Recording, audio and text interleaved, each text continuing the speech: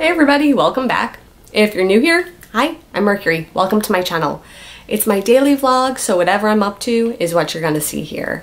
And today we're doing another book review. I got through another book pretty quickly. So today I'm going to be reviewing The Strange Case of the Alchemist's Daughter, and that was written by Theodora Goss. So, I went into this book wanting so badly to enjoy it. I really did. And I don't know if because I wanted to enjoy it, I was more disappointed than I would have otherwise been. But it was very average. I found myself being easily distracted while I was reading it. It didn't suck me into the story. And it felt... How do I put this? Like, the relationships that were developed were very stereotypical and circumstantial.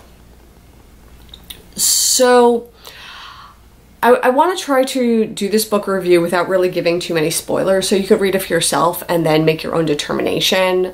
This is just my opinion about my experience when I was reading it. The premise of this book is that the daughter of Dr. Jekyll gets involved in a mystery, and other well-known characters are springing up, and then daughters of those characters.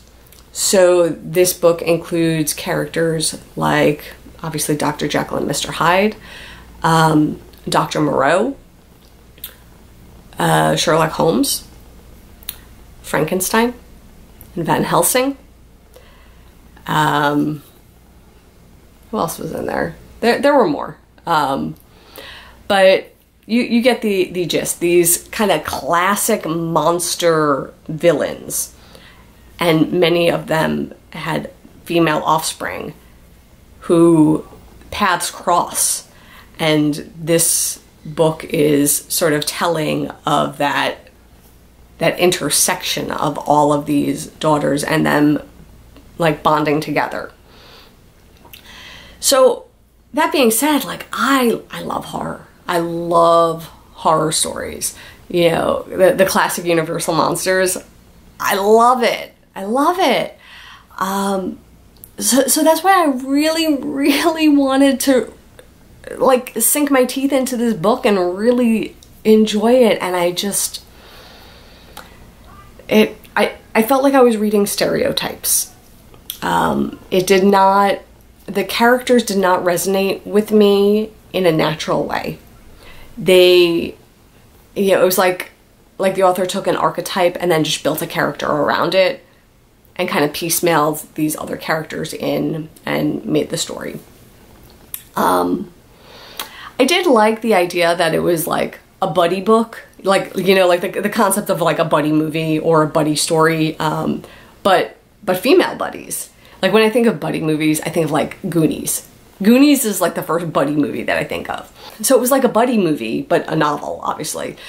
But the primary cast of characters were all female. So I was like, cool. You know, I think that was a great, you know, I don't know if you call that an archetype, but like that was a great premise to build this off of. The other thing that like, I don't know if I liked it or didn't like it. Throughout the book, they are breaking the fourth wall and acknowledging throughout that they are writing a book. And every time it happened, like it pulled me out of the story. And this might be why I found it very, like, I find myself getting very distracted. Because every time like they were getting into something, they would be like, I wouldn't say it like that. And you're like, is it really necessary to write a book about writing a book? I don't know that was working for me. And I think, you know, like as I'm saying this and I'm processing that a little bit, I'm wondering if that is the reason why I didn't like it as much as I thought it would. Because every time they broke the fourth wall with that, it pulled me out of the story. And it was just like, why are you two going back and forth about how this book is being written? It's already written and I'm reading it. Like, why do I need to read this? It totally pulled me out of the moment of what was going on. And I've said before that, like, one of my favorite things about books is when they become immersive and when I am completely lost in the story. And I think the frequent breaking of the fourth wall was probably a big reason why I struggled with this book. Now that I'm like saying it out loud and processing that, I think that had a lot to do with it. So if you've read this book, let me know what you think, you know, about that breaking of the fourth wall, and if that worked for you or if that was like really distracting for you also. So leave me a comment and let me know what you thought of that. And yeah, like, the concept of this book was so good. I wanted more. I wanted more. It wasn't a bad book. You know, I give it like 3 stars out of 5. You know, it wasn't bad, but there was so much more that could have been done. So that is my opinion about The Strange Case of the Alchemist's Daughter. And again, like, let me know what you thought if you read it already. But for now, I'm done for today, and I will see everybody tomorrow. And until then, stay inspired by everyone. Take care.